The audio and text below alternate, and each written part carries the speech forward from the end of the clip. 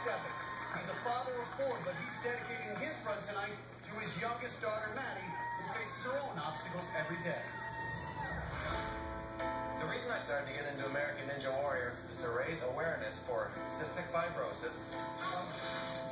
My 18-month daughter has CF, and what CF is, it's a genetic disease where they have thick mucus in their lungs and their intestines, so they have to fight for every breath. For CF, children jumping up on obstacles, running in place, will actually break up the mucus in the lungs. So fitness is so key for CF kids. And there's JSteffen here to cheer him on, his wife Diane, and his three other children. Of course, his 18-month-old daughter Maddie, who suffers from CF, is unable to be here in person. She's home watching Daddy take on this course. It's great he's out here raising awareness. You can see all the neon colors in the stands. Those are people supporting him, supporting his daughter.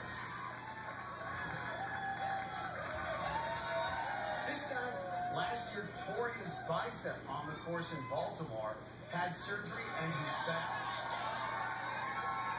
He wants to engage not only his upper body, but also his lower body. And screaming all the way down. JSteffen, all 6 feet, 206 pounds of it. Nicely done. Ah, look at that, a burpee before the bridge of blades. Steffen clearly fired up right now. His kid's telling him to go fast. Oh, he is throwing his whole body into this. I love the passion. But now the rope swing, which may be a test for a bigger, less limber guy. The rope swing into Gargoyle so taxing on the shoulders and arms. He's a little hung up here. Remember, he's 45 years old. He's expending a lot of energy. Oh, what a good transition. And Steffen alive on the cargo net. Well, it was a similar obstacle last year where he detached his bicep. So it has to be a relief to get through that. But now, 206 pounds is a lot of mass on JSteffen. The first competitor reached the fifth obstacle, but the double tilt ladder could be a difficult obstacle for him.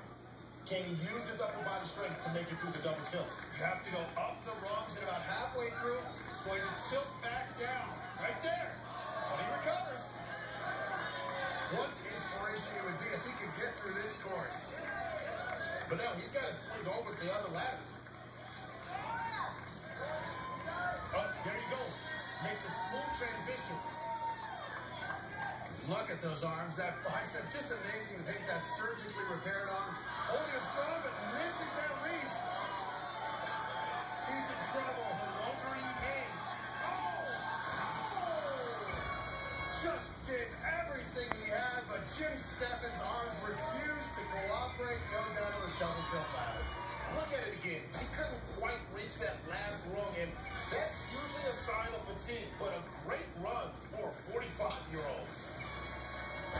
There's Steffen greeting his family.